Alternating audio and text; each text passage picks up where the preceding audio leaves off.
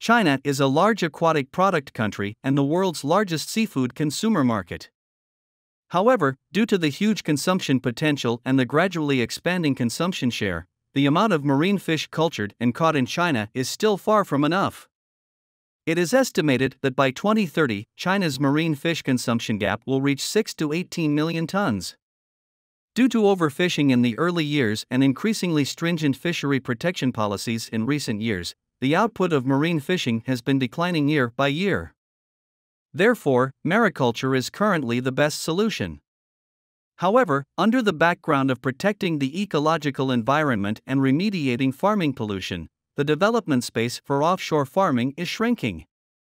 Seas far away from the mainland have excellent water quality, suitable temperature, and are far away from terrestrial pests and diseases.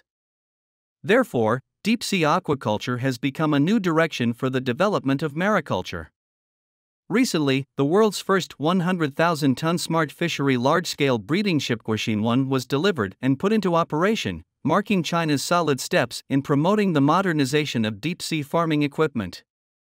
This ship not only solves the shortage of sea fish resources in China, especially famous sea fish, but also provides more stable employment opportunities for Chinese distant water fishermen. How does it work? How did the Chinese use high-tech fish farming on board?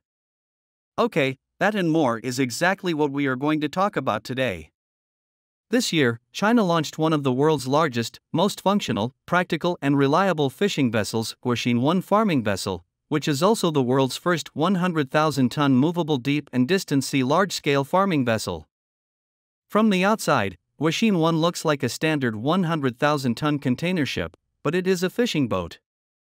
The ship has a total length of about 249 meters, a load capacity of about 100,000 tons, and a total of 15 breeding cabins with a capacity of 80,000 square meters. It can breed at least 3,700 tons of sea fish every year. The annual output is comparable to China's largest artificial lake, Xiandao Lake.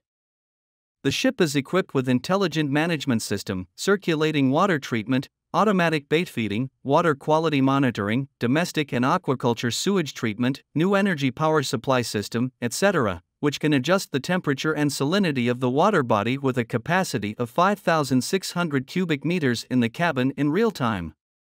Therefore, it is also called mobile sea ranch. The ship has been cruising in the deep sea for a long time, which is suitable for breeding, avoiding natural disasters such as typhoons and red tides, and can also fully follow the bait of the rising ocean current to facilitate the growth of fish. Compared with a container ship moving forward at a constant speed, as a breeding worker ship, it needs to stop and go, or even drift with the current. When a typhoon comes, it is necessary to set sail quickly to avoid bad sea conditions. When receiving the severe sea condition forecast, the breeding labor ship can rely on its self-propelled ability to evacuate from the dangerous area in advance to achieve the purpose of wind and typhoon avoidance.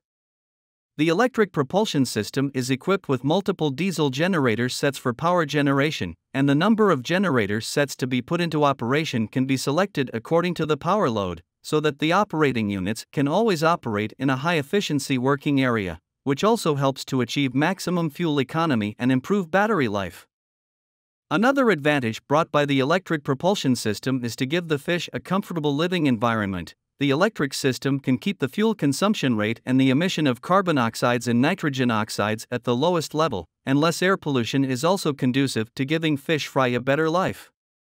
A good breeding environment can reduce the occurrence of breeding diseases, and through scattered and closed layouts, better vibration isolation devices, adding sound insulation covers and other measures to reduce vibration and noise, and create a quiet and low vibration environment for breeding.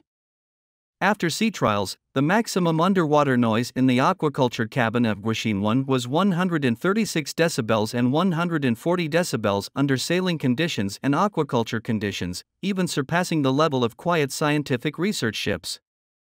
For a farming boat, the key factors to raise fish well are good water quality, suitable water temperature and away from pests and diseases. And good water quality requires timely water exchange and drainage. Guoxin 1 uses the overflow method for water exchange to achieve high-density running water aquaculture. That is, the water intake pump draws deep sea and far sea water from the water intake well, and an overflow pipe is installed at the bilge of the fish farming tank, which is connected to the design draft and drained from the side of the breeding platform to realize water flow exchange. This method can not only input dissolved oxygen into the fishing cabin and remove fish excrement so as to maintain good water quality in the pool, but also allow the fish to grow in an environment close to the stream for a lifetime, making the fish meat more compact.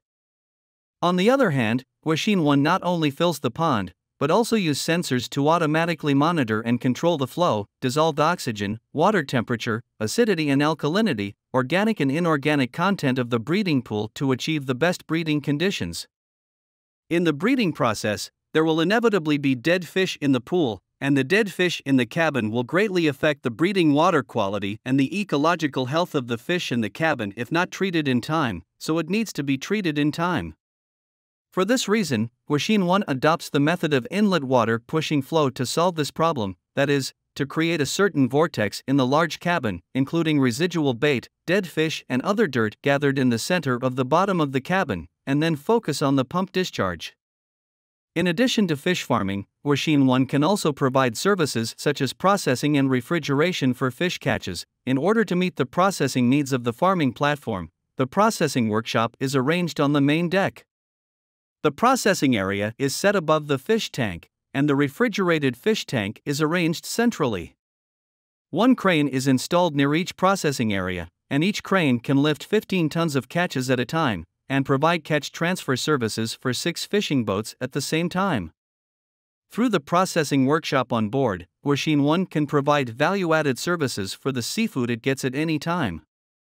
If a deep-sea farming vessel like Guoxin 1 is positioned as a large fishery carrier that can be farmed and also has service supply functions, then around the operation of this fishery carrier, it is also necessary to cooperate with the corresponding logistics supply fleet and fishing operation fleet to form a multifunctional large fishery carrier fleet. To this end, China intends to build a set of fishery carrier fleet model, from comprehensive supply ships to the platform to transfer fuel, fresh water, food, and other materials, the farming platform and then barge to the fishing operation fishing supplies, in order to extend the self-sustainability and endurance of operating fishing vessels, save the time and fuel costs of fishing vessels between land and sea. In addition to Guoxin 1, Guoxin 2 and Guoxin 3 are already in the stage of shipyard construction and are scheduled to be delivered in 2023, while the larger 300,000-ton Guoxin 4 is scheduled to begin construction in 2023.